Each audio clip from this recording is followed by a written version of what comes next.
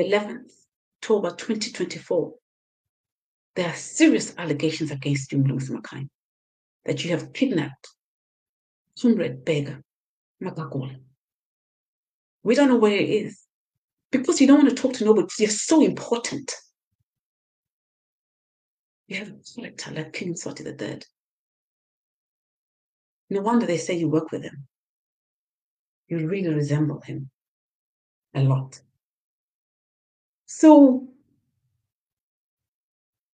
it was the first political party formed in Swaziland since 1973, when King Sobhuza II banned all political parties and imposed a state of emergency.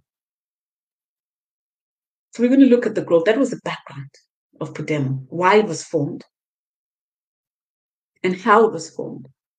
They recruited students at the University of Swaziland, and we still have them. I'm going to make an example. Comrade IB is still one of those. He was recruited, if I'm not correct, if I'm not wrong, at the University of Swaziland.